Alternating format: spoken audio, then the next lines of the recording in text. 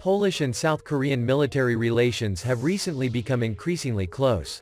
After buying the K2 MBT, K9 SPH, K239 MLRS, and the Fa-50 light fighter jet, Warsaw now intends to join the KF-21 Boramae fighter jet project.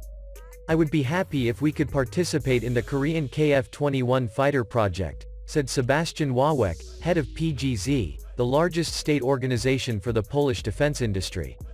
"If we establish a production line for KF-21 components in Poland, we will be able to offer strong sales to our neighbors as part of the European Union," Hwawek added. Poland's decision allows it to become an important partner for Korea Aerospace Industries, for the entry of the KF-21 Boramae into the European market. The KF-21, which made its first successful flight in July 2022, is being developed by South Korea in partnership with Indonesia.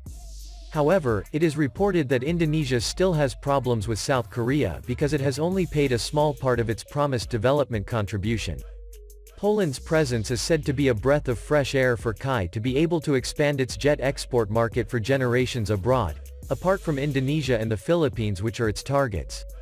Through strong industrial partnerships and cooperation, Poland can become a production center in mainland Europe with the support of South Korean manufacturers.